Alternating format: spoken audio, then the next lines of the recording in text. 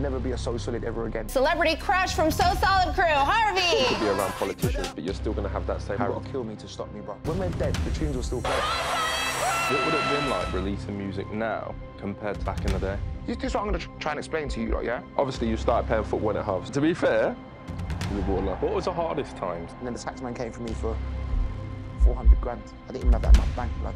I was like, oh no! Heartless crew are better than you, innit? Do you know what's mad? That's mad. Bushkin just texted me too. Bushkin texted me 10 minutes ago. I'm going to tell him he's off. Fancy. Yeah. No, but I mean, like, obviously you started playing football when it half, so... Yes. And you, to be fair, he's a baller. Yeah? He's a baller. Yeah, Man's got a decent left peg, innit? He's got a decent left peg as well. He knows. Up and down, he loves his training. We got But a good yeah, side. no, Harv, I think, you know, I think you've spoken to a lot of people, but obviously our audience is a bit different because this is predominantly a golf pod show that we've started. But, you know, tell everyone your story because you came from the streets. Yeah. You know, you started as a footballer. Things didn't work out in that way, Yeah. and then you turned to music. So for me, when I look at your life, even though you had knockbacks, you always had that positivity in your mind. Yeah, man, just like tell us, bro. Bro, I got this mentality. You got to kill me to stop me, bro. You understand? And I think with the new modern day kid, they don't deal with rejection very well. Yeah. I think the new youths, they're built differently. With no disrespect, they're not as tough as us. I come from my father was in the Navy, bro. So the discipline was there from the beginning. My mum's a tough mixed race woman that was raised in Cardiff, Wales. But she was also a good template for me. Yeah. Perseverance. Anything that you do, you got to persevere. Like, Rome wasn't built in a day. No one said it was going to be easy. So if you're talking about the football route, we all knew what we were signing up for, Jay. Yeah. At that time, obviously, you was slightly younger than me. All of us was at academies. Me, you, Clinton Morrison, Sean Davis, Hayden Mullins. This is all our group of friends. Yeah. Graham Stacks, you know what I mean? Yeah. Bunch of talent. But it doesn't necessarily say that at the time we all joined the academies, we was all going to reach the higher level. That's what I always say Like to you. yourself When we've and spoken to Hayden's and before, like Clintons. I was saying, Yeah. the people that we was growing up around, I mean, even now, like you don't really see that because clubs will take you away from that That's early, correct. right? They'll put you with a family and say, go and live in digs. Beating digs, But yeah. back in the day, it was like, boy, you had to just like learn on the, you had to Make learn it on the work. go. You had to make it work. Literally. Yeah. You know, and that's why I always say, you know, this show is a golf show, but I love people's story. Yeah, and for me, you got a powerful story. That's why I wanted you to come on, man, it's very because powerful. Still when I hear standing. you inspire me, I got goose pimples, bro. Yeah, it's mad. Yeah, but I got goose pimples. I'm telling you, you inspire me sometimes by the it's thing mad. you say, and I'm like, and this guy's still doing things at this day, and he's still like moving forward. And I admire that. I admire anyone that's doing well in there. Every So Solid member. When I look at the boys now, and I think, you know, I've got the Team Harvey brand also, you know, I've got the agency where I look after players that are playing in the league and working in in non-league. various charities. And various charities. And then I look at like what Mega's doing with his clothing brand Cheats and Thieves and what he's doing behind the scenes of music. Romeo is now nearly going to be a fully qualified pilot, bruv. What the For real? What the hell? Bro, Hey, if he's working on that airline, I ain't flying. I know, I'm not getting on it. I'm not getting on it. But when he comes on and says, "Oh no, that's the that's what word." it be. Oh no, to your death, innit? But this is what what everyone's doing. Lisa Mafia with her House of Mafia fashion brand, Ashley Waters with the acting stuff. I mean, growing up around a bunch of talented individuals, man, and what it was, everyone ain't just put their eggs in one basket. Listen, we sold 8 million records. There will never be a So Solid ever again.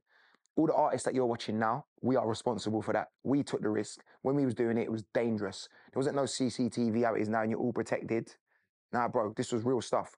We're going into the same, when we was #1 in the charts, we done Top of the Pops. I remember when you do Top of the Pops back in the day. Yeah, he's too young. Yeah, but when you do Top of the Pops back in the day, you made it. You know. Yeah, that's You it. made It's it. a joke. What's that like now then? Because you're on. It's not even there now, but it's like there. TV. It's not even there no Big up more. Chris Cowie, man, the producer of Top of the Pops, because he just like believed in us and was a big fan. And that we was #1.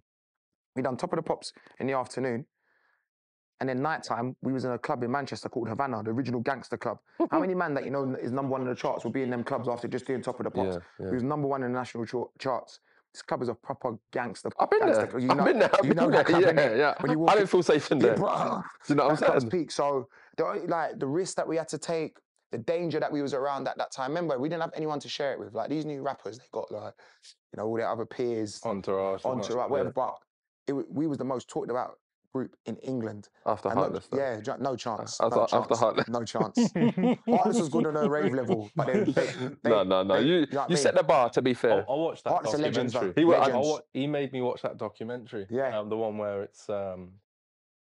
It's called like it's like a 5-part series and like how music in England evolved. Oh, yes, and you guys were in one. Yeah, garage and it's like it's mad. I'll tell you the biggest one to me was the one. It was when it was the most influential people in music, and it was hosted by Idris Elba.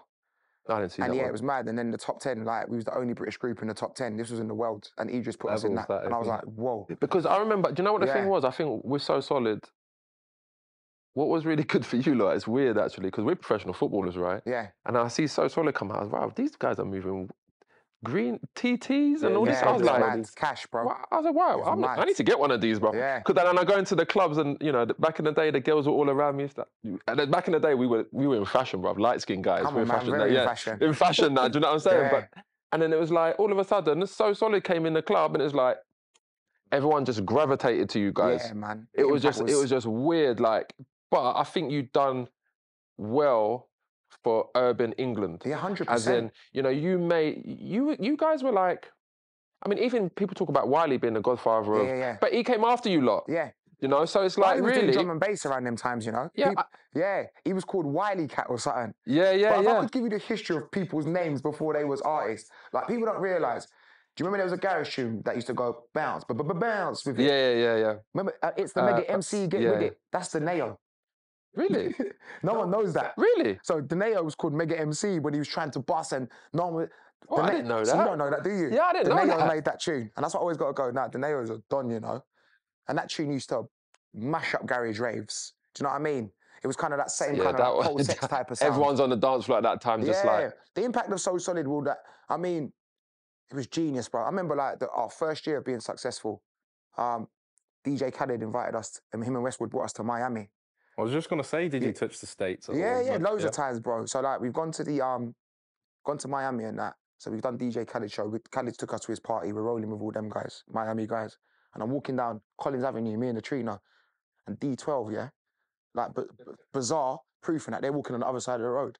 And I'm like, that's D12. And then man, what I heard was So Solid. This stuff, like, and then Proof's like, yo, you know what I mean? I'm like, this is mad. And what was mad, when we got back, around that time, we got back to England, we ended up supporting Eminem. So we spent time with them, man. I was like, these man know us. And the fact is, there was no rapper that could come in the country and not get a clearance from So Solid, bro. And is that real? Regardless, because 50 knew, you know, you have to get the bus pass, bro, because they knew how serious. Usher knew how serious we was when he came over. He said, when we won the MOBA, he's like, this is their town. Yeah. What was you thinking then when he started getting recognised, all these... Mad. Yeah. I think the best one, forget the rappers, yeah? Like D12, I love Eminem. But I remember, it's like, I was walking in Top of the Pops, yeah? And like, Nelly Furtado, like, grabbed my hand, like, oh, you like my favourite group. I'm like... Yeah, what? Like, this weird people. Yeah, like, she's a hottie. And come on, it's beautiful. Like, she loved us. And then seeing, at the Mobos, the Brit Awards, when we won the Brit, and then Robbie Williams tapped on my shoulder like, yo, I love you lot. I'm like, no way, this is Robbie Williams, 80 million records. But when you're doing it, it's funny because when you're doing it, you don't even realise. You don't know. You don't realise. You don't know it. You know that, Jay, it's the same when you play football, innit? You don't know the impact you're having on people. You don't. You know what I mean? So not until afterwards, or someone comes up to you and says it. It's like, I was in a meeting yesterday. Big meeting. But yes, I called you, didn't I? Yeah. And I was talking about, you know, people, like, I was talking about you, I was talking about Hayden. And then like, when I heard these was football guys and the impact that you lot had on these people, especially as black players, the times that you lot played in and the levels that you was hitting. For me to wake up, I used to love Saturdays when I was in So Solid because it'd be like, I'd have a show, I'd be on the tour bus, and it'd be like, right, let me see what the boys are doing. Let me go on Football Focus, J School today. Like, all my boys are playing like Championship, Prem. Did that inspire you though? It was amazing. Keep smashing what you did. It was amazing because it went hand in hand, even though people say, like, I never really felt the rejection from football. Obviously, I felt it when I got released from Barnet, but I still played in the National League anyway. Yeah. I played for the biggest clubs. I played for Aldershot and AFC Wimbledon. Yeah. So I still knew I could maintain a living. I was still earning £600-700 a week. Yeah. So I knew that at the worst, I'm going to be playing National League, one below League Two. So I didn't... Obviously, it was horrible when you get released because there's a horrible feeling. I remember when I got released from Barnet, bro. I'll never forget. I got on a tube from High Barnet to Waterloo, then changed at Clapham Junction. Brother, I was holding the tears. You know, you feel like your world's ended. And I got there, and then my stepfather, bless his soul, who was a scout for the area, he's the one that found me, Sean Davis, Clinton. Okay. He's just like, as soon as he put his arm around me at Clapham Junction, brother, I just dropped my head in his shoulders and cried, bro. Because you think, it's over. But I remember what he said to me. He sat me like in my bedroom, and he was like, listen, it's over. We don't feel sorry for ourselves now. Like, you brush yourself off, and we go again. Yeah. And literally, within 3 days, Woking coming for me, all the biggest clubs in London League. Big clubs, man. Big clubs. But that's what I said I admire about you. You're my boy and everything, but that's do you know what the thing is? Like, we talk about eras of football and everything now in this society, right? And certain things happen to me back in the day. If they happen now, be classed as bullying. That's right. Right? But those situations actually made me mentally strong. Yeah. So I can only imagine what you went through, but then those knockbacks made you the person you are today. 100%. I remember the best one, one of the best gaffers that I had, God bless his soul again, Ray Clements. If Ray Clements never left, got the England goalkeeping job, remember that? And left Barnet, I would have been cool. Because he's the one that put me in the first team squad against Wickham. I didn't play, but he put me and started to get me around it. Yeah. And then when he left, had the worst manager, and I say his name, he's a prick. I say it happily on camera, Terry Bullivant. Horrible guy. And say how it is, bro. That's what we're about. He said, you're just a cocky kid from South London. I'll never forget that. Think of the terminology of what you're saying. Imagine saying that to a kid now. No. You're a cocky kid from South London. What's my area got to do with it? The usual stereotypical things to say about a young black boy. Because what it is, we don't take their shit. And we don't allow them to bully us. That was my problem. Do you understand? I mean, even you, when I was younger, you know. You just had to grab a few times like we was in... Yeah, I want to ask how you two first met, actually. Jay's always been my boy, man. I always like this guy. Because he's a hothead like me. And you see with Jay, we got light skin syndrome. Like, so you see light skin syndrome, it's like, people try to take you for a dickhead, but they don't realise how digi we are. Like, you speak to any of the boys that are so solid, mega, be like, Harvey's tapped, bruv. He's the one you got to watch out. Harvey went on the bar, throwing bottles across, like, he's a lovely guy, but once he goes... Yeah, gone. And because they like to push us, don't they? And back in the day, because you're popular with the ladies, people want to do you things. Like, when I got stabbed, the guy was going for my face, bro. Like, why can't you just try and stab my body or something? Like, man went for my neck, bro, you know what I mean? Like, he went for my face, and because I turned like that, was my neck. It's funny you can have that joke about that now, but that's serious at the time. I was terrible, bro. I was nearly died, 4-hour operation. But I think like the spitefulness, and I remember like, I used to see it, the hate, you know when you walk into a room, that you used to feel. Like I remember like them days, you got to think like, you got like Harvey, Hayden Mullin, Jay Buffett, all sweet boys, like Hazel, like these are boys' nightmares. You know what I mean? That's what I'm saying, like, because you're successful, and you're a good looking boy, and it's like, all of a sudden you go there and it's like people will just like try and nudge you, try and like take advantage of you. But for me, like I said, like for me, I grew up in a bad area, right? Yeah. So for me, it was like, okay, I look a certain way, but people didn't know me, so they would try and take advantage of that. Yeah, and Jay was the same. He was like cool, but he's reactional. Yeah. And I think that's why I related to him, because I knew that he had a good heart. That's why me and him's always been good friends. And Jay, what I like with Jay, even to now, me and him have it out on messages, but he's real. And that's why I love him. That's why me and him, and we don't take nothing personal. We know we're boys. You know what I mean? And I like him, a true friend, you can tell each other the truth. You know what I mean? And you can have that bit. Jay's the only man I can come on the phone and be like, all right, let me give you constructive criticism. I've booked you, this week says me 2 weeks ago. I was like, what do I say to this, yeah? He went, I booked you 3 weeks ago to get Mega. I'm like, Jay's not my fault. He's telling me like he's my dad. But because I love him, he can tell me off like that. You get it. You know what I'm saying? Because it's my brother, innit? He knows I love him. Bro, I flew back from LA early for him. Yeah, and I can't, to come to his game. I can't say nothing to him because his loyalty and likewise, I can't ever question him. And he knows the same. Like, anyone troubled him, bro, it's a headache for you, bro. Because he's an extended member of So Solid. You know what I mean? So if you trouble him, like, you got problems, bro. I showed him on that documentary. I was trying to tell him, because obviously it's a different era of like, when we was going out, he was like really happy, dancing and everything like that. And it was a nice vibe, Napa. It was wicked. Like, everything was wicked. You go to a club now and it's like pretentious. Yeah, everyone's looking like... Do you know what's unheard of to me now, like in our day? So, you know, like back in our day, we'd go twice as nice. Yeah? There'd be footballers in there, gangsters in there. But everyone. You just have a good time. You just have, like, the gangsters love you. Like, everyone's just getting on. Like, they're like, that's cool. Because the gangster will be like, I'm a gangster. He's a baller. They're not in our world. So, but now footballers, they're going out, they're getting robbed. They're getting targeted outside nightclubs. It's crazy. Like, you know what I mean? My friend said to me on Saturday, he laughed. He went, bro, I went to London. I was in the West End. And have you seen the signs now around the West End? Do not wear your watch. Oh, yeah, watches. Yeah. Really? Yeah. What? I know. You get me? Serious? And just actually mad, bro. Actually weird about that. yeah? I got 10K of jewelry in my bag now. Jay knows my chains. That's mad. When I'm on a tube, took my chains off, bro. You know why? Because don't make yourself a target for no reason. It's a different world we live in. Because you see now, you walk around the West End, you got people, lookout guys, watching you. Yeah. They're waiting for footballers outside clubs. They're targeting people with jewelry. They're targeting your watches. You come out here now, someone's watching you now. You got a box clever out here. I'm 44 and I know that. It's true. You know what I'm saying? 100%. So my life ain't worth no jewels, bro. So I just took the jewels off, put them in my bag. We were talking about I've got football. kids, bro. I need to go home to my kids, you get me? We were talking about football recently, innit? Yeah. And we were saying that, like, but these people, like, you can live in a nice, like, for example, I live in North London, right? But where I live is nice. Yeah. But then 10 minutes away is Tottenham, right? People ain't robbing. Tottenham gangsters ain't robbing people in Tottenham. Nah, They're mate. coming to my area, There you right? And go. I'm saying, if you're gonna go around showing your jewel, you best have a good people around you that are gonna fight your corner. Literally. Or you're gonna get robbed. When we're on the road, like I said, you know, we got the goons. Jay knows my security team, but you also got to be a wise man out here because the world's different. Yeah. And what I see a lot of the young rappers and footballers going through now, it's horrific, bro. Is it because it is so much that social media world? They're trying to show off and be out. Yeah, and it's because they can see how they're living. Yeah. You know, prime example, you go on Instagram, and I see like my good friend signed for Galatasaray, Wilfred Zaha, yeah? And I bumped into Wilf the other day when I was done a show in Dubai. But they don't know how hard I'm not sure he's about worked. that. I have to say, I love Wilf. I'm not sure about that move. I think he's a he's a very good player. Galatasaray? I would have went Lazio.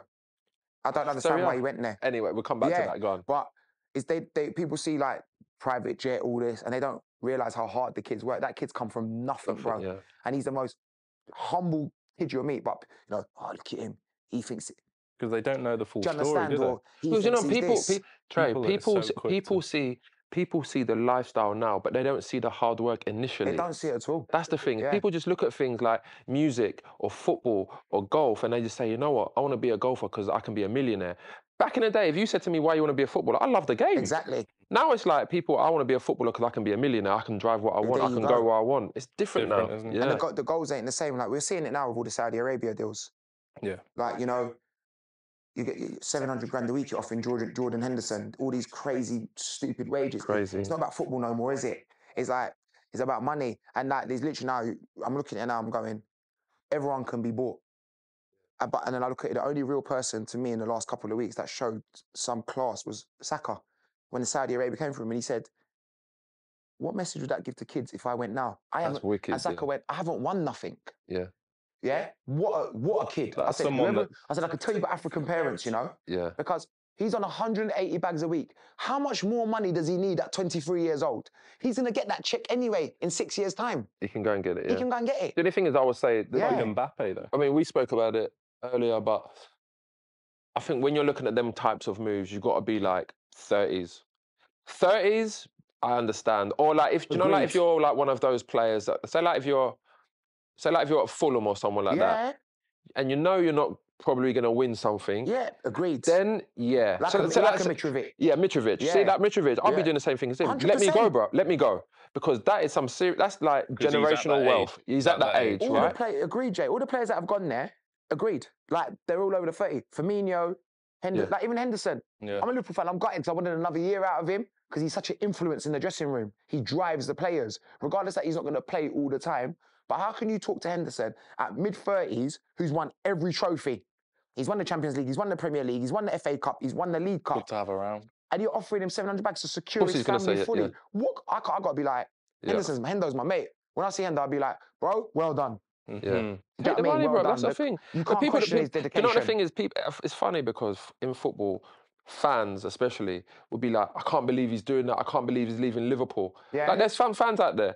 But then you look at it and say, well, bruv, like, if someone said to you, here's that amount of money, what are you going to do? Bro, my mate's an architect and he's moving to Saudi in 2 weeks. He's not even a footballer. And the P's, obviously I won't disclose what they're paying him. I said, bro, get on the plane. Yeah. Get on the plane. I don't care if you can't drink. Get on the plane. Bro. Sacrifice beer for a year and a half, bro. Can't get that money. Can I come? I'll make the coffees in your office. What I mean? Like, funny, this is actually quite weird because we was talking about, me and Wes Daly was talking about Jay yesterday. And we was going, he's actually one of the first players in an era when it wasn't cool to take a risk and go and play abroad. Yeah. Yeah, you said that in Italy. When he went to Perugia and when he went to Japan. Yeah. But you see where he was smart. When Jay started to get older, this is the Japan move. When I clocked it, I went, well, if his career now is declining, not declining by his ability, declining by his age. So all he's gonna have to do is gonna drop down. Jay ain't gonna want to play League One and be like, and then someone like, I don't know, someone like Stevenage offering him $4,000 a week, and Jay's gonna be like, and he's played at the highest level. Yeah. But then he used his brain and went, what if I go to Japan with my profile? I can still playing at the highest level at that age and earn better money. But me watching him play at Crawley, FC, Jay would be like, nah. Don't want to do that, no. And then you're going to have some, I know what he's like. 100% right. Yeah, and Jay's going to be like, having some geezer going, oh, you think you're this because you're Jay, but...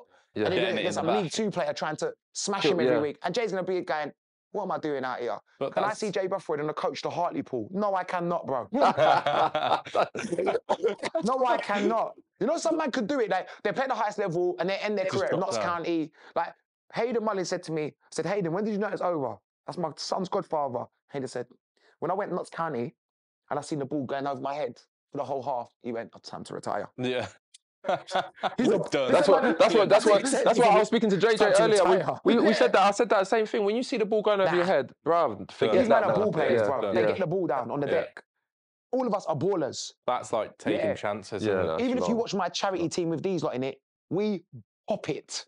Bro, your charity game, you need to come. If you don't pop These the ball charity in my games team, are funny. you can't come on You know, that it's pitch. funny, you know, because when I played in the first one, I thought, just going to turn up and it's going to be like, They're all ballers. you know, like, kind of easy.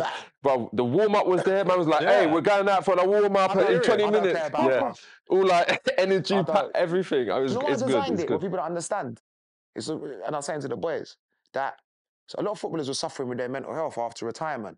Not everyone is kind of like well put together. Like with you, Jay, you've been through adversity, but you've got a good wife, got a good family foundation, and you're well put together. So you people like you, the Haydens, the Clintons, you was never like, you didn't let it affect your life. There's got a point you've got to retire. And we all know it's a short-lived career. But some guys that we know that are friends, that I won't say their names, but you know, they were struggling. I've had footballers at the highest level call me like, Harvey, man. I'm like, yo, this is mad. People have watched these geezers on Match of the Day and they're struggling because you go from 30,000 people going, to nothing. Yeah. And then you're like thinking, what to do? What do I do music, now? The good thing about me, when you're an iconic group like So Solid, we can gig until we're 60. Yeah. Because we can still do 21 seconds, we can get honoured, we can do that. Come on, man, you've got people like Rod Stewart still touring. But football's short, it's like 10, 15 years. It's a short business. Short window. So I said to myself, sat down with my events manager, Jadu, and I said, I need to create this template of ex-pros and play it against other legends because what they all miss, they miss the camaraderie and the banter. Yeah. But what it is, if they're all travelling, like I've got Jay's coming, I've got Gareth Barry's that played, Danny Simpsons, these are all big players that have played. They've got to feel like how when they played. It's proper. Because when some of the boys are ringing games, now they all base the games off of my games. So if they go play another game, they'll be like, this ain't like Harvey's team. I've done that. That's the thing. He knows that's the thing. Level. Like I said, like, I don't want to play in a game where I need to play in a game where it's competitive. Exactly. Right? I don't want to be playing in a game where it's like, bang over there. People are like, our games are feisty, bro. This guy's trying to punch people up. What are you doing? What are you fucking doing? You ain't passing, bro. It's not all about you. The passion's great, but I couldn't waste their time. Do you know what's mad? The other day, I got the phone call and I couldn't believe, like, and they just said, wait, Lewis Beaumort's trying to get hold of you. I'm like, I've done like that. I'm like, Beaumort's like, Harvey, you don't involve me in none of these games. I'm like, this is the Fulham assistant manager. I'm like, legend, Portuguese international. Now I've got Beaumort. Wanting to play. Because I've heard... I think he might be on the bench, though. He went, and it was the fact that all the pros now harass me. Because the first thing they hear is professionalism, the setup, and the quality of the games. Yeah, the quality of the game. They know, Jay's like, when I go there, like, they're proper games, bro. I can't... I've been offered games like people say, someone offered me to play against one of these bait teams, and I said, sorry, man, I'm not putting my lads through that. You get me? My lads ain't playing it. No, it's a proper setup. That's why I like doing it. Because first of all, he's my boy. And even if it was shit, I'll still go for him because it's him. Yeah. But like the fact that it's properly set up, you know, you always get good crowds. Exactly. Like even afterwards, you know, having drinks with everyone. Yeah, exactly. We have a laugh, man. It's proper. Yeah. Like, I mean, listen, if you don't know, go and check out Harvey's proper games because I love them, man. They're good. It's good to stay out. These lot, do you know what I like? What I miss with these lot? Like when we're all together, we're like a bunch of kids. Because he still is. Because everyone misses a chat. He just laughs all day in the dressing room. He laughs and moans. You get me? And the only time he moans, like keep the ball on the floor. Diva. Yeah. And guess where he plays for me now? He don't play up top. He's my centre midfield general. Midfield general. I don't put him up there no more.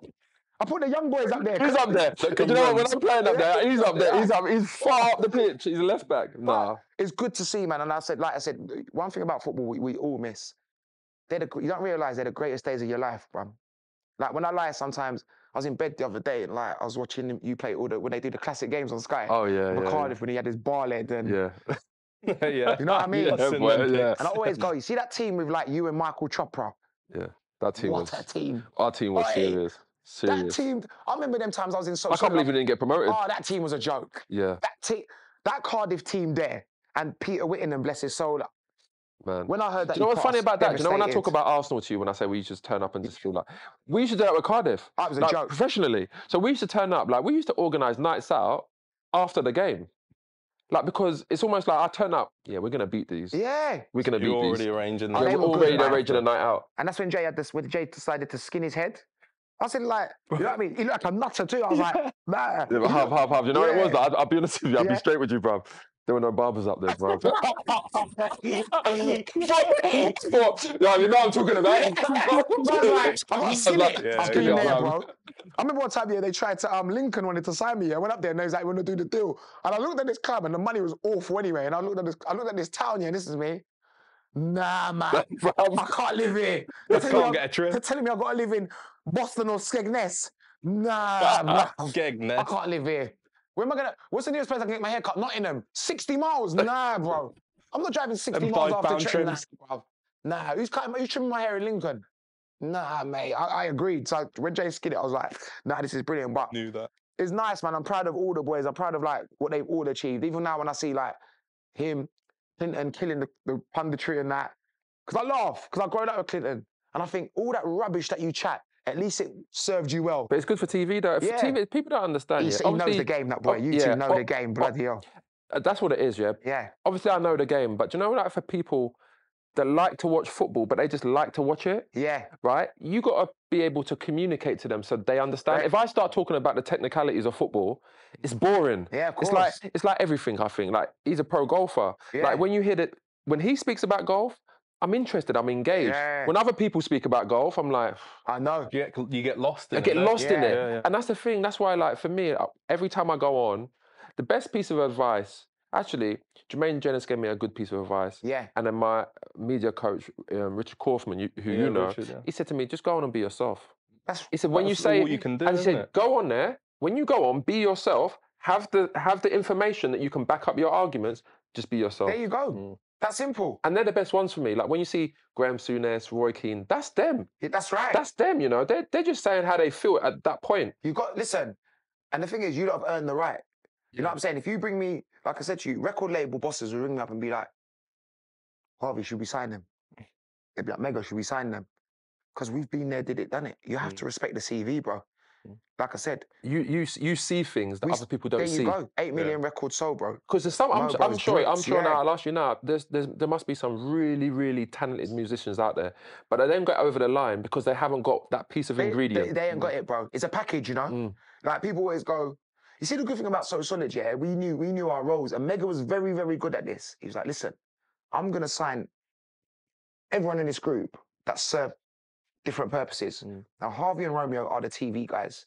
They bring in the females. So that's their corner. Asher's got that half bad boy, the acting thing going on. Mega plays the kind of like boss, Easy-E role. You know what I mean? Suge Knight type, right? Everyone is So Solid served the purpose. He recognised that. Yeah. Lisa was like what Nicki Minaj is to Young Money. Yeah. You understand? So it was a genius move. When I looked at everyone, Oxide the Trino, geniuses, bro. People always forget they're a part of So Solid. We need to tell Mega, hey Mega, yeah, if you're listening to this, bruv, you need to fix up, bruv. You're meant to be here today, bruv. You're meant to be here today. Do you know what? To be fair to the guy, funny enough, I heard from him for the first time like yesterday after 3 weeks. He just goes missing. But so it is, yeah, when you understand his character, he's a critical thinker, innit? And he analyses, and like even now, you see he's been putting on loads of big shows, the UKG thing, what he's been doing. And see him, he just loves music, bro. Like how you say you love the game. Yeah, he loves the music. But he's a marketing genius.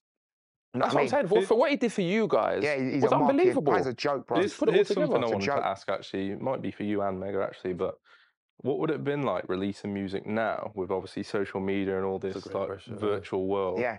Compared to like back in the day, would it have been different? Do you think? Of course it would have. I can't relate, bro. Yeah. When we got to think about when we went #1 with 21, bro, people was queued up and the physical copies.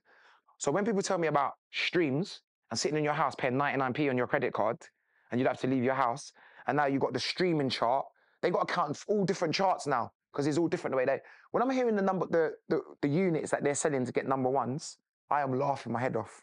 I'm like, is that all? Yeah. Are you crazy, isn't it? So solid. First week, couple of weeks, 21 seconds, 250,000. That's crazy numbers. To be That's #1. crazy numbers. Actually physically going somewhere. Now streaming chart this. I'm hearing like, it's a different time. It's not the artist's fault.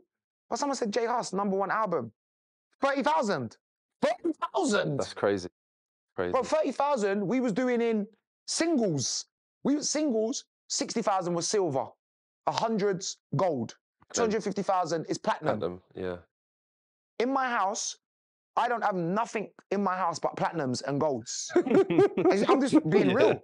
Yeah. That's it. I love that, bro. I love that. That is the real. I've got 1 silver, and that was for Oxide Neutrino's single. But it still ended up going gold. Was Bound for the Reload. Started off as silver, and then it went gold. You know what I mean?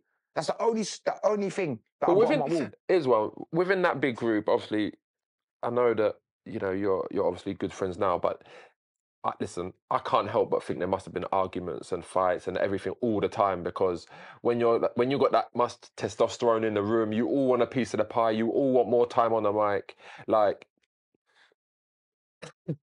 Where do I start? What you're talking about?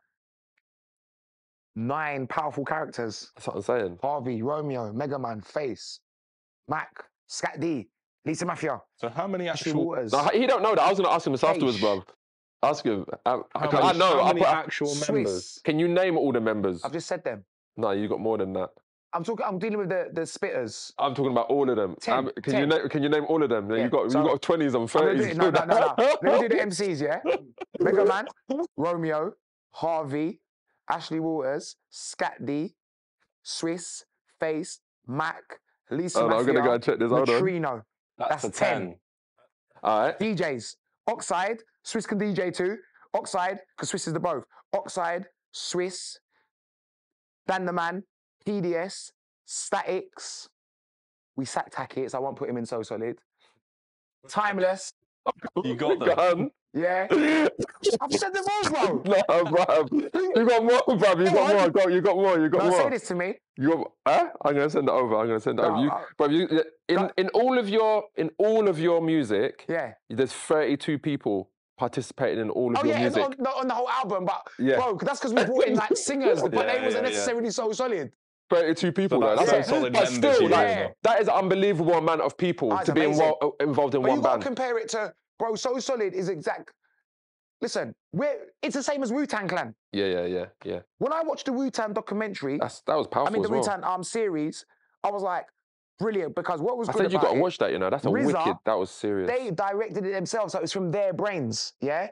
And I said, that is So Solid. There's incidents I'm watching on their tour bus and the arguments, and I'm going, fuck my life, this is so identical and parallel, it's scary.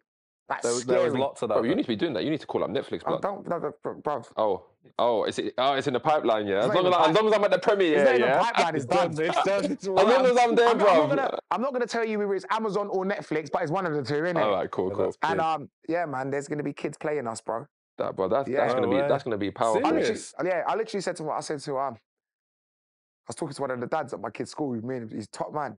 And I said, when the parents watch this, bro, they're going to think I'm a lunatic. Because they see me in school, like, morning, you right? Yeah. Morning, nice, miss. Yeah. They're going to be like, oh, God, they carry guns. You know what I mean? Like, God, you know what I mean? Like, can't wait to watch that. They're going to be like... But I was telling him, because obviously you being from South London, So Solid, and me being from North London, Heartless Crew, I said there was a big, like, rivalry. And then, like, was it Pay As You Go came afterwards? Yeah.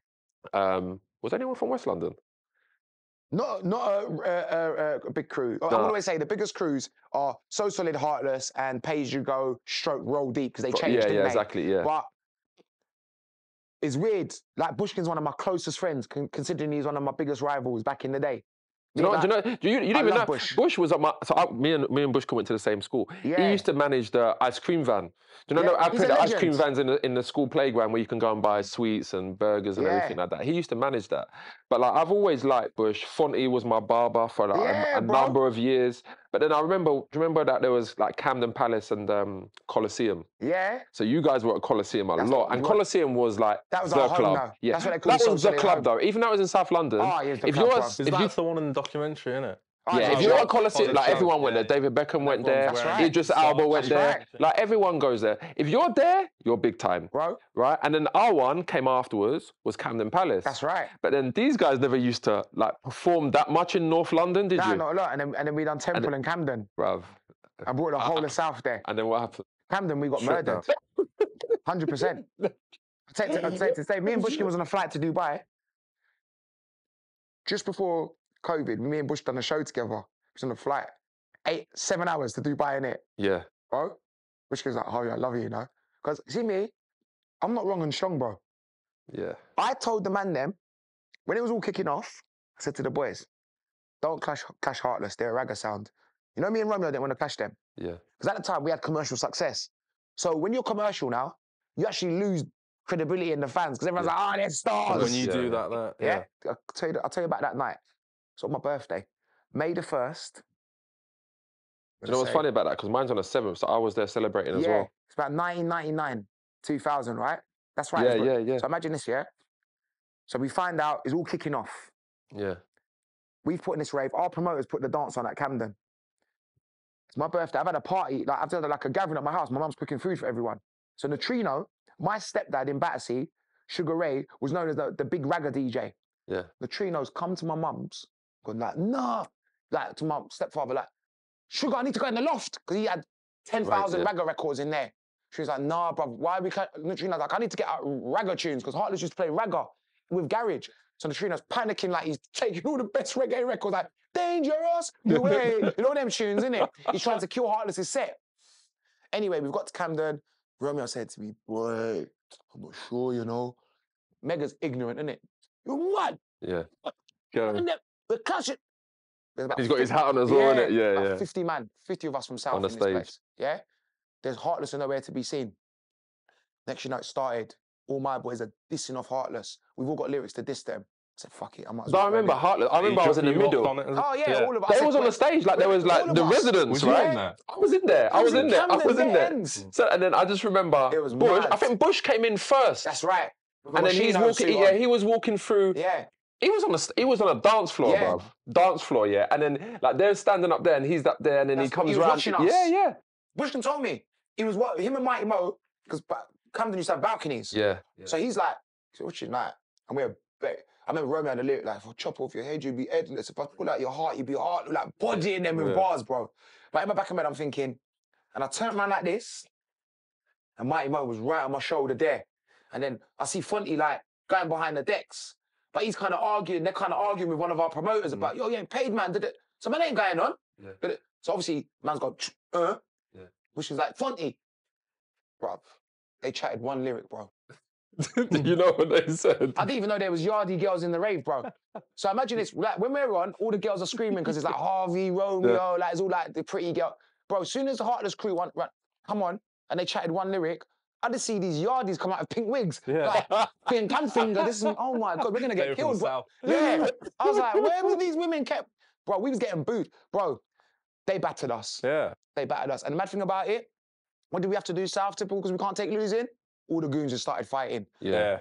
But I remember the rave got locked off. Yeah, it got locked off. They played 2 songs. They battered us with 2 songs, bro. Yeah, like 4 lyrics. EMC's Alive. EMC's Alive was the one. Warning. See what I said to Mighty Mo, because he's the most peaceful guy. Yeah. Imagine that Mighty Mo was a school teacher, bro. I went to his school to go and talk to kids, and I'm saying to the kids at his school, I'm like, do you know who your teacher is? And the kids are looking at me like this. Because Mo's all about blessings, peace and love. Well, that's what he does now. He's so humble. Yeah. I was like, and I'm saying, no, your teacher's a warlord. And then the guy, mine was laughing. I'm like, your teacher's a warlord.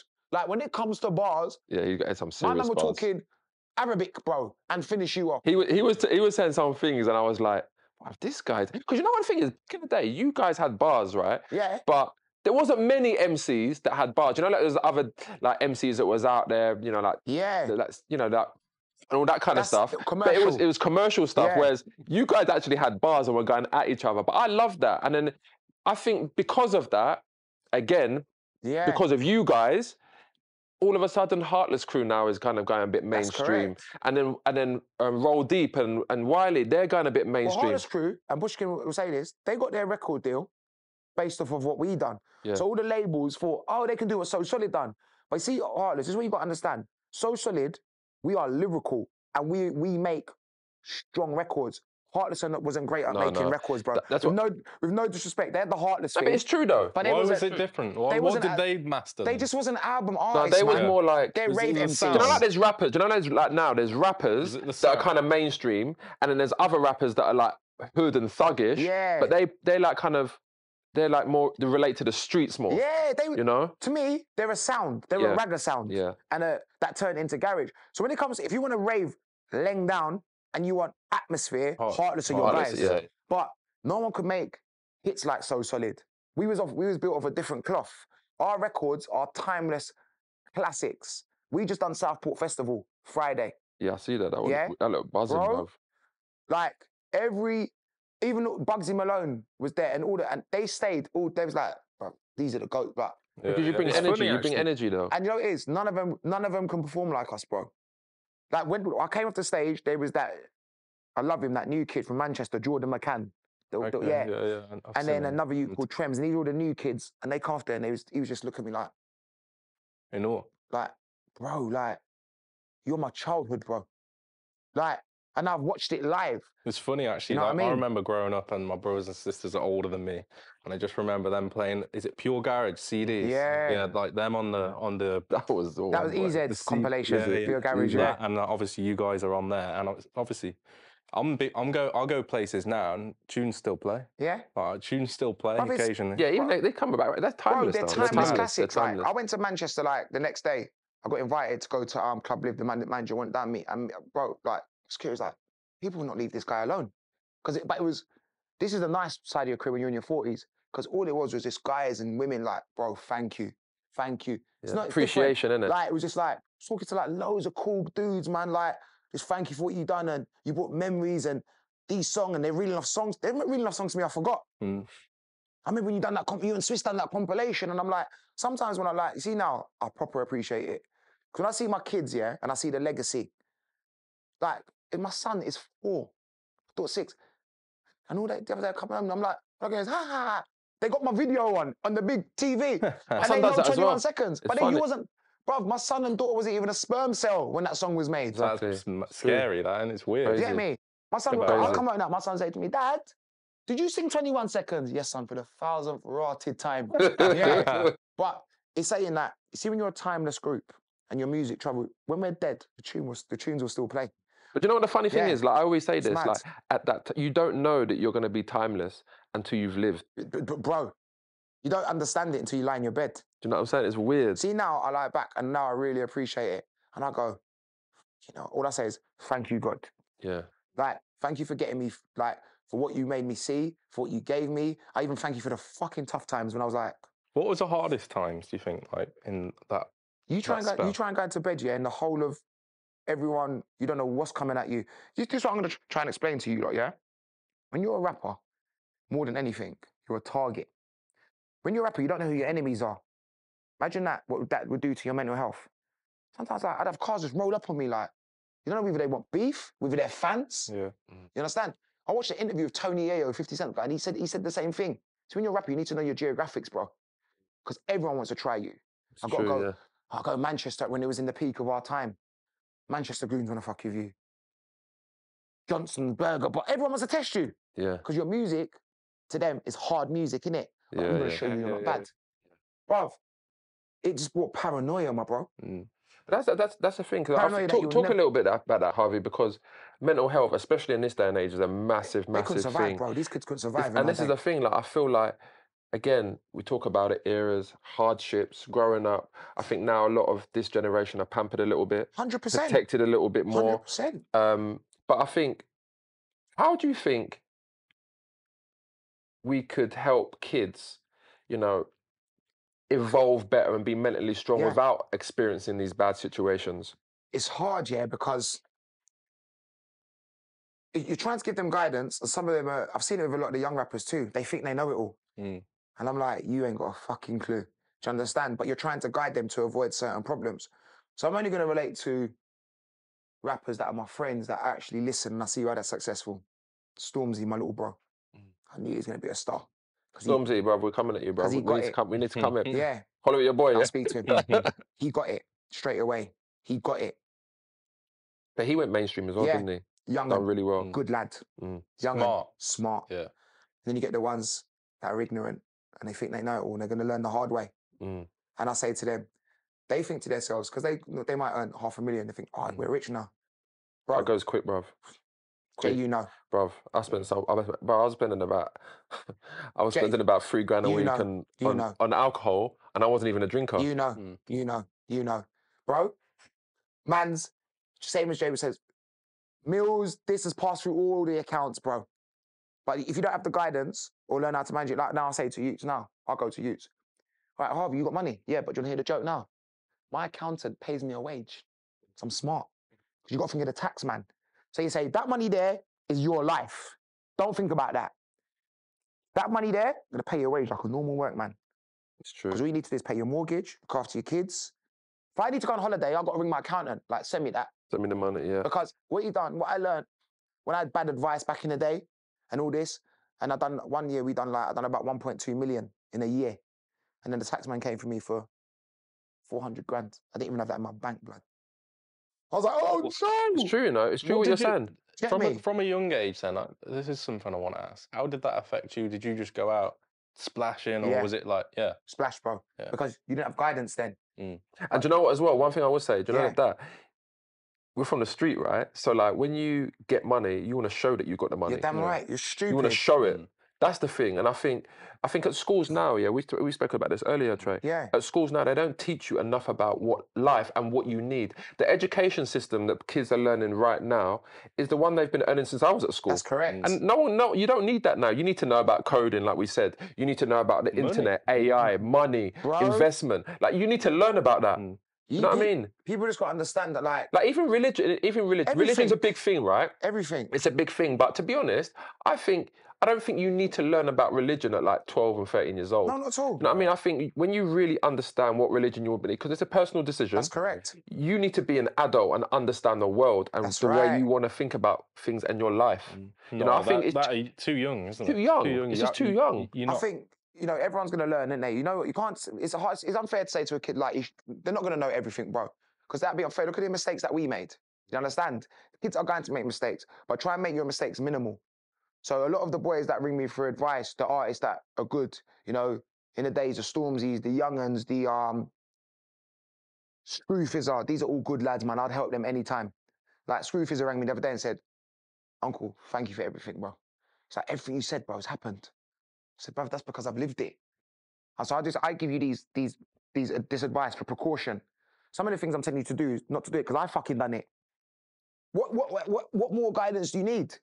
Bro, no one in music is to be trusted, bro. People still No one in music. Not one record label guy. Like agents, like football agents. They're not to be trusted. Everyone's got their agenda. Yeah. He bumped into my manager, Albert, coincidentally, innit? Him and his wife, coincidentally. Albert will tell you. Do you know what the thing is? I remember I met Albert. This is me. Who's this geezer? Yeah? And he's telling me... One of the most powerful guys in music. You know what? Because you never spoke about him too tough to me. That's what he said, I represent Harvey. Straight away, I was like, oh, who's this guy? Yeah, text me. Yeah, straight away. One of the most powerful... Because, everyone says, I represent him. Yeah. Oh, he's my boy. He's this, he's that. And why then it's like... After that in music? Like, why is it so dirty like that? It's dirty, man. And you see with Albert, I sacked Albert, bro, back in the day, yeah? And that was mad. I done it because I was paranoid of everyone. See me, when I'm paranoid, I get rid of you. Get rid of him. Go so on. I don't. And what's mad?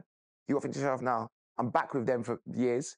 His son is my business partner for the sports company. They're the ones that's elevated me. to where I am today. And one time I sat down with Albert, I said, Albert, sorry. Just fucking hell, Harvey. No, man, we might have to do some business together as well, Harv. Yeah, he's proper. We haven't really spoke about that either, have we? Doing some business together. Yeah, all right, man. We can do something. You know, making money is my language, man. So, makes money, it makes sense. Yeah, these people are like even the other day I rang, we had an incident. There's a business incident. And I still ring Albert, how should I handle this?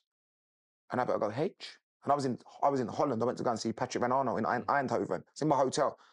We had some politics with a company. And Albert said, Harvey, I've always told you, you never hold emotion in business. It's true. Never lose your cool. Never get angry. It's business. And Albert said, this is how you construct it. That's so hard though, Harvey, like when it comes to money. But when you learn it, and I realized it, bro, I get more people being calm, bro. Because I already know you're intimidated by me. I know. You see, since I've become, I don't even like using the word agent, because I don't like that word. Since I've become a representative of players, I see the intimidation from managers. I see it straight away. When I walk into a room, they're all frightened, because they know that they ain't got the power that I got. Yeah, yeah. But I go in there calm. Yeah. Even when sometimes they're going, oh, that player's not for me, I'll be like, no problem. That's more scary. And that scares them. Because I'll be like, no problem. Yeah, yeah. Yeah. Cool. And that's how you got to be. Because now, when I'm walking in, they see me in non-league stadiums, they don't know what to do. And what I do, I stand behind a dugout on purpose.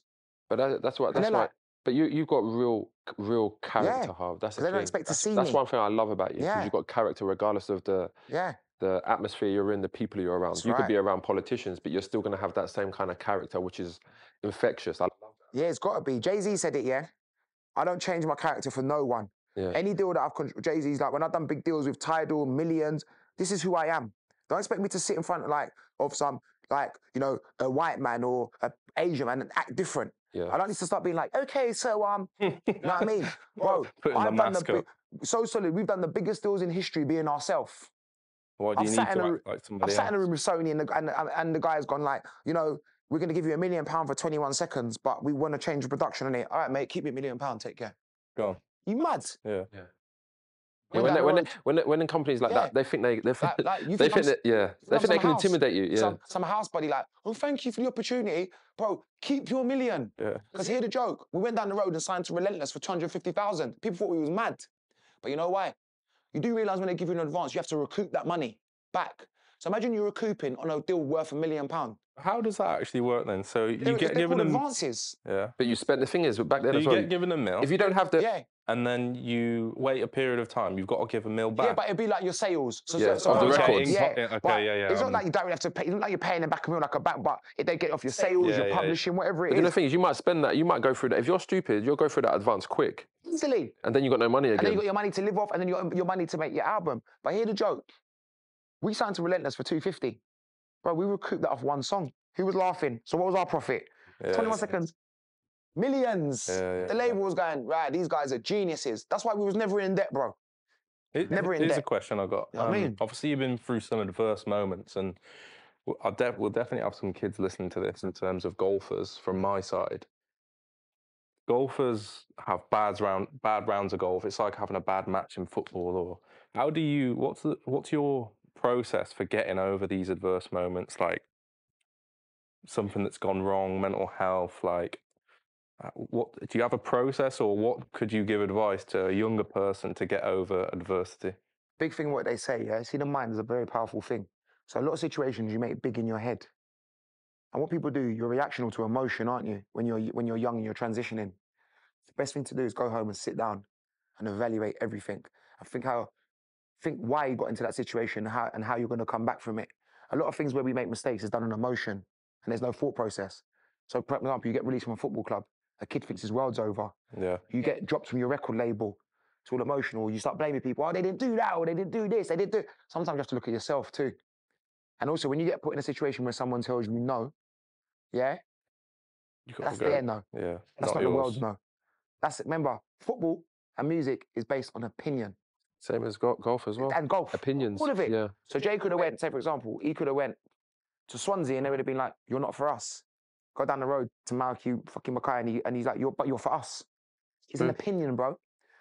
One person's opinion is not the fucking full destiny to your life, bro. Do you understand? I told you about, what's his name, Mick McCarthy.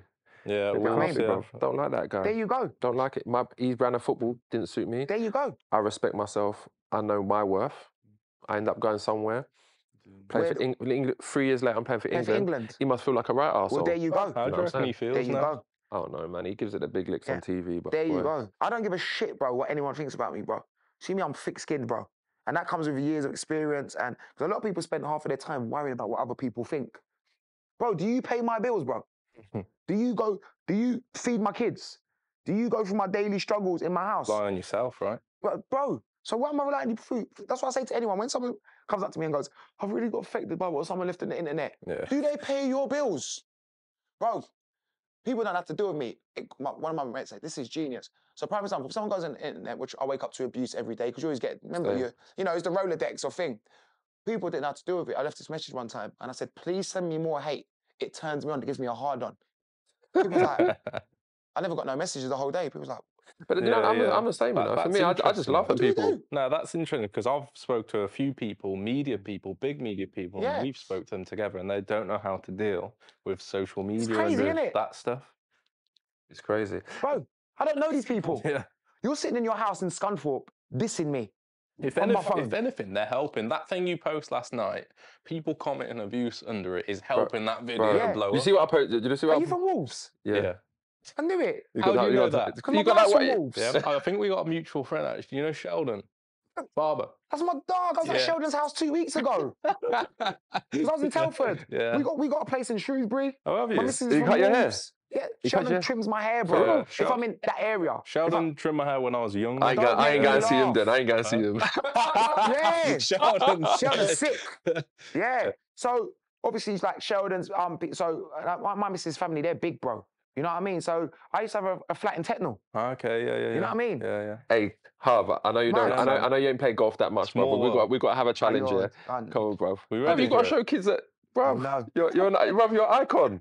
You little bastards for this, you know? Come on, we got to do this. Bro, don't worry, bro. I'm telling you. Yeah. 9-9, is that long distance for you to get a long distance It's shot kind of mid-range, mid-eye. Okay. I think you can get there with 9-9. But you know what the thing is? You have to get it in between these two things. Yeah, so you see this green light? No, bro. You got to get down there, bro. But if that picks up the distance in front of you. I love this show apart from this bit. Right, we've got a green light. Actually, I'm going to move it this way a little bit. Jay's all right, doing there this we go. like, see Jay's all like... Let's see what you got. Come on, let's just go straight. Don't worry about it, man. You got to start somewhere, innit? You might not look off the light, Jay, blood. No, you're good. You're good. Tiger Woods V3. I look the part until I hit it. Oh, yeah! He made contact. It's down the water there. Let's go again. But you know what? The thing is, when you hit it for the first time, then you'll be like, okay, I like this game now. Yeah. Oh, should we get him going proper? Go on, this is proper now. All right. Right, just keep your eye on the ball. Just look down, don't look up. So you see this ball? Yeah. If you point straight there, it wants to be in the middle of your feet. You see it's right on your front foot? Yes. So move both feet this way. Yeah, that's way better. That's way better. Don't grip it too tight. Oh, you broke the system. Where's the ball gone? Well, do you know? What did that hit? I'm not even gonna like make you up like that. Come on, you got this. Come on, remember them This feet. would be great for your outtakes, isn't it? Them feet. This is not outtakes, this is intakes. Yeah, that's good. Come on. Oh, I tell you what, Jay. No, Harvey. This is promising because you got the strike going. You got the strike going. Exactly. Yeah. Right, Harv. Yeah. This is one of your goes now. You've had 3 practice swings. I'm sorry, bro. Come on. But you know what? Do you know what the thing is? Yeah. Let me be honest with you. I'll be straight with you. Yeah. You know they got a professional golfer there. he didn't hit the green. Come on. So you, bro, missing the green in the sea and missing it over there is the same thing, bro. Missing is missing. Yeah, bro. Don't worry about it. Don't worry about it. Harv, don't worry about it. No, don't worry about it. He was good. How about a PGA golfer? Nah, bro. No, come on. I'll tell you what, hang on. You see that? Yeah. Point that a bit straighter, like that. Yeah, there you go.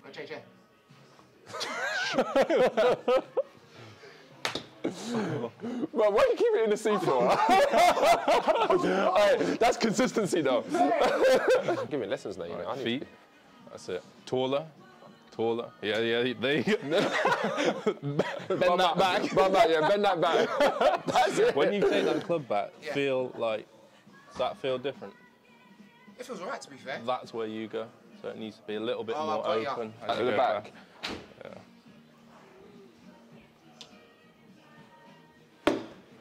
Straight. But that's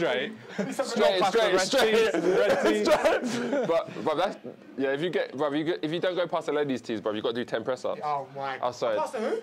Huh? The ladies' tees here, innit? No. Nah, bro. Why? Yeah. I got pay good for that.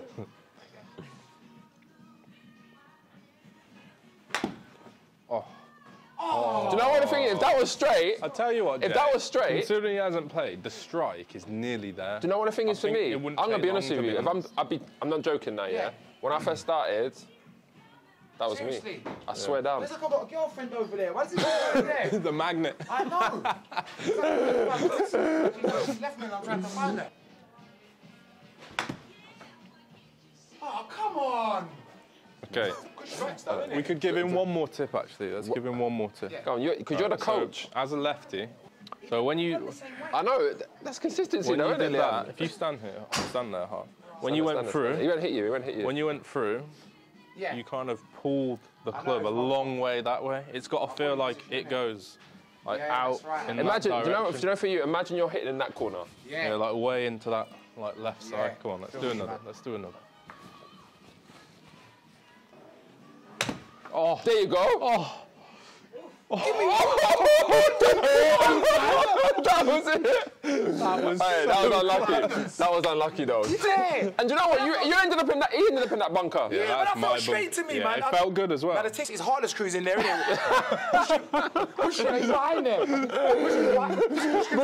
Bush is in there, isn't it? He was like, yeah, man, yeah, guy. Nah, that was wicked. Oh my God. OB, right? You going? This is our leaderboard, Harvey.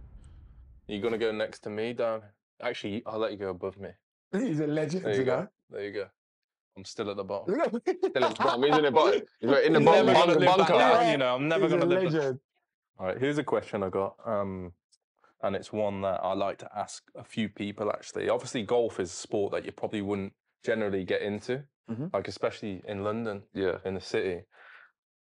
Why, for you specifically, would you have not have seen golf at an early age, or why have you? Is there any stereotypes where you felt you couldn't play golf, or was it just not on the map? Was it not something you considered? I wouldn't even say that. It's probably that, being in a city boy in South London, it wasn't obviously prominent then. It wasn't like the cool thing to do. But obviously, when I signed my first pro contract and you're around footballers all the time, that's what they bloody do, as you know. So it was a kind of thing that I used to go to the golf days and sit at the bar. But I never forget when we used to have days off at football, particularly when I was at like Barnet and things like that. And a lot of, do you remember Dougie Friedman? Dougie is quality. And Dougie's a good lad. And them lads would be like, day off, golf. And I'd be like, good for your day off, bruv, because you won't see me at no golf course. Do you know what I mean? And it wasn't really a football thing to play dominoes at football, was it? So you know what I mean? But yeah, obviously I was around it. And I love golf days, and I love the environments, and I love golf dinners. It's a big part of my world. You know, I've got a big charity dinner for Team Harvey Woody's up next year, and we're going to do it at a golf course, of course. I like the days, but in terms of my involvement and the enjoyment for it, I just never really enjoyed it as much as I enjoy playing tennis. I'm a tennis man, you know. I go and play tennis twice a week. Say you went to golf and you filmed it, for example. Kids see that. You would have no idea how many people that inspires, you know. Yeah, 100%. Like right now. But if my son said to me now, you know, Dad, I want to play golf. See, I'm a sportsman. It's a part of my DNA. So it wouldn't be abstract to me. He just took an interest to golf, and I would support that movement. Do you understand what I'm saying? So I don't look at it like, you know, funny enough, if you actually look at my kids now, my daughter has probably got more potential to be a professional woman footballer than my son at this precise moment, because like she can strike a ball, great technique. She loves the game. Every minute she's nicking her brother's football kits. So I've now got to buy 2 football kits. But she's actually got good technique. Touch the ball, get the ball out of her feet. She moves the ball well. and now she goes football on Sunday. So you can't just be stereotypical in this present day and age, thinking, we'll go, we've got sons, we want our sons to be footballers. Don't miss out your daughter. Yeah, you have to give them opportunities. Do you understand? Because now, like we said, we've got a market now where, how it should have been. We've got, it's on an even pedestal. There should have been girls' teams from back in the day. Why are you just funding their football now? That's why I kind of like what Ian Wright does for it and things like that. So I just embrace talent, man. Sports. Do you know what I like about sport is it saved a lot of lives, man. Especially for us inner city kids, especially from the areas that me and Jay's growing up in. Jay growing up in the Gaza, North London. I growing up in the Gaza in South London. As well as your reality, Jay will be scoring a hat-trick on the weekend for Cardiff and then find that his friend got killed in Tottenham. Yeah. That's our reality. You understand? That's what I said. Like, my missus said something so deep to me the other day. So good, she went, because my missus is one of the top mental health nurses. And she went to me, you've got PTSD. Because all the trauma that you've gone through with your life, the so solid experience, getting stabbed, things that you've been through. And I turned around because I have self-understanding of my body and understanding of my life. I said, you're right. Because remember, certain things would affect you. We've all got individual things in this room that's affected us. Whether it's through family, things that's happened in your career. We've all got past trauma. Trauma's not there to be used as an excuse. But I'm talking about these are things that affect you.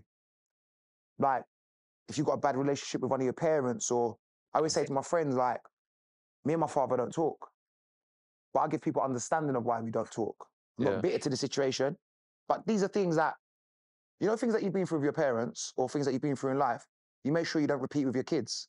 How can I ever... Didn't you? I said that, man. I just remember my biological dad, I remember him busting up my mum. Right. I remember, like... Right. In fact, I never see him, he's died now, so... Yeah. But even then, like, if I'm being honest, I didn't...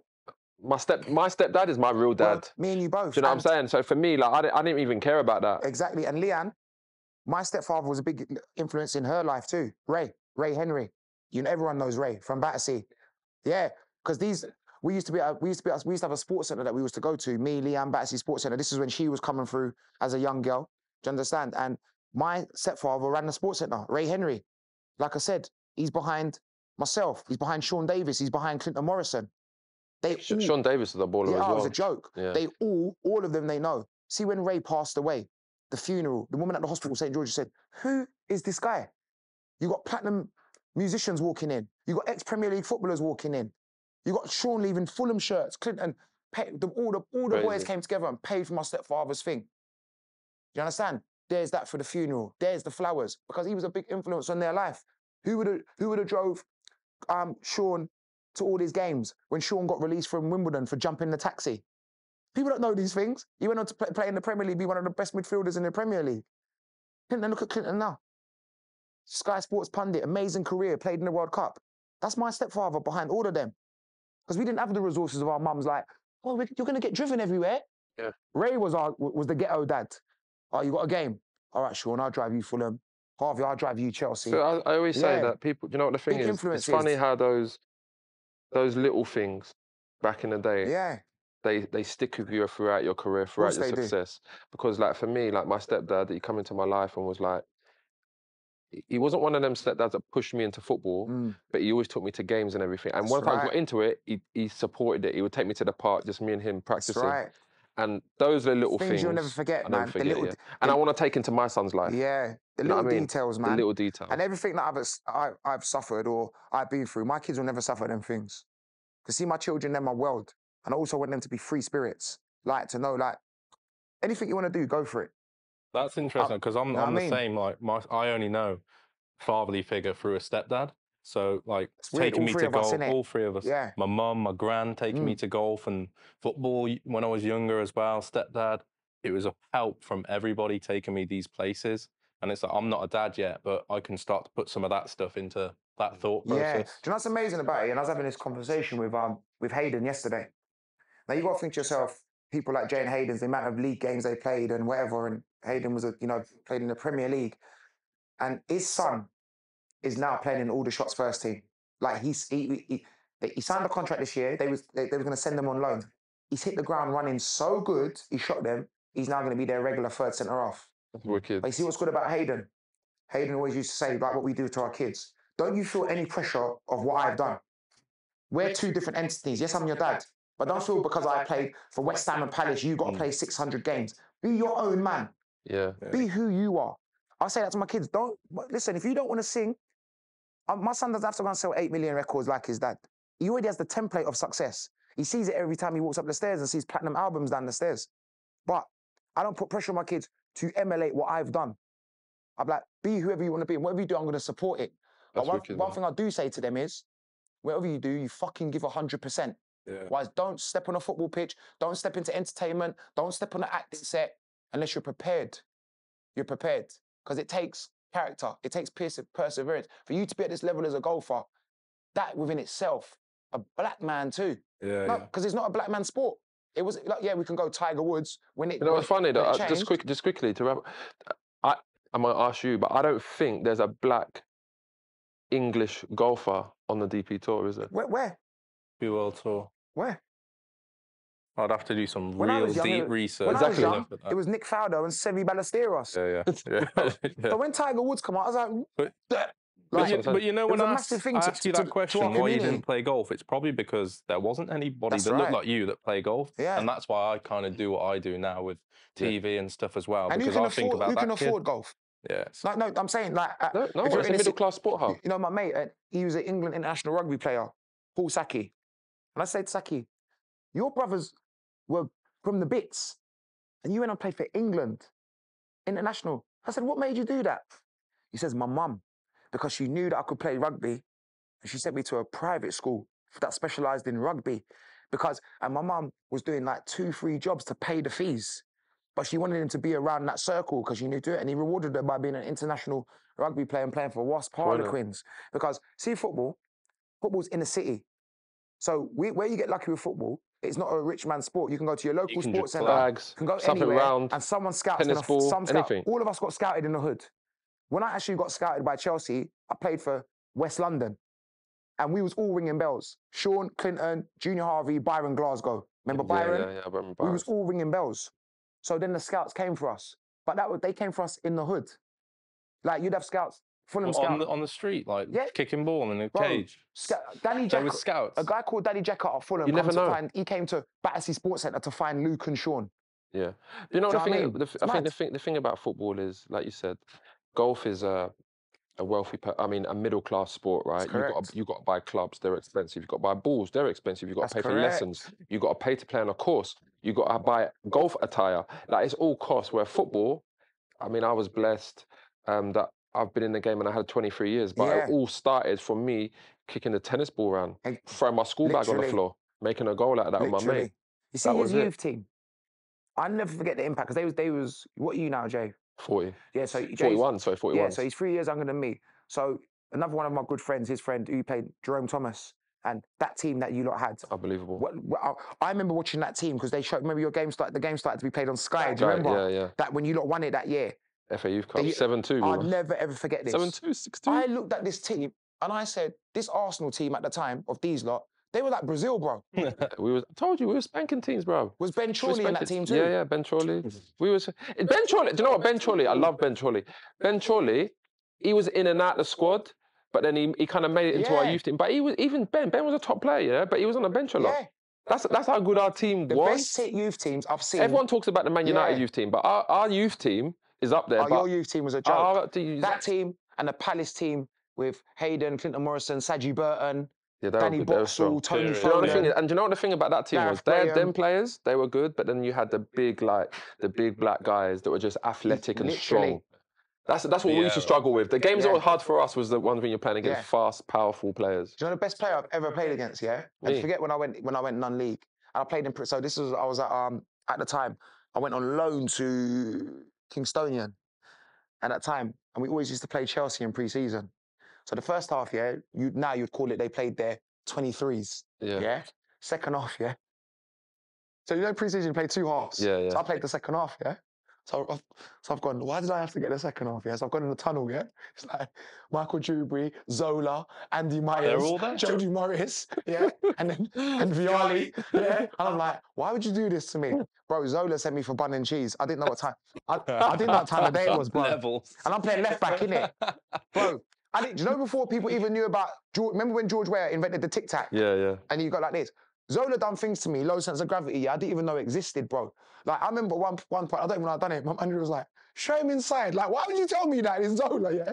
Someone switched the ball to him. And I'm playing fullback. So naturally, as soon as he's getting switched, you're gonna go out to close him down, innit? Bro, my man Cruyffed on his touch. So he didn't go like hop and then play it. My man went, boom, and I went, oh wow, where am I? Like this. And then I went back again, and my man went, oh, where am I again? Like this. I went, bro, do you know the whole half? You're dizzy after. Do you know the whole half? Our team, we touched the ball 4 times. I swear to God. And then I tried to do like a fool. I bombed forward once and tried to run Michael Dewberry. No, bro, you got thrown into the stand. Gone. That's me, nah. And that's when I realised the higher level of football. Because I said, nah, these men are different. When I used to watch Jay players, I said, nah, these youths are different. These youths are different, man. He was so cultured when he played with you. Yeah. The most cultured black player I've ever seen. So his touch is sick. You know what I mean? I tell you, but the thing for me, I mean, we always talk about this now, but I mean, I achieved everything I wanted to in the game, but had my attitude been right, had I had, you know, a better support system from the club, then I would have played at higher heights. 100%. But listen, Harv, man, thanks for coming down, bro. Man. It's been so listen, family, oh yeah, now I got your new number, yeah. Oh, why are you doing that?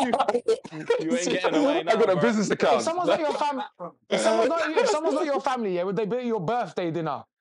Me and him argue more than me and my missus, bro. It's my brother. No, we do.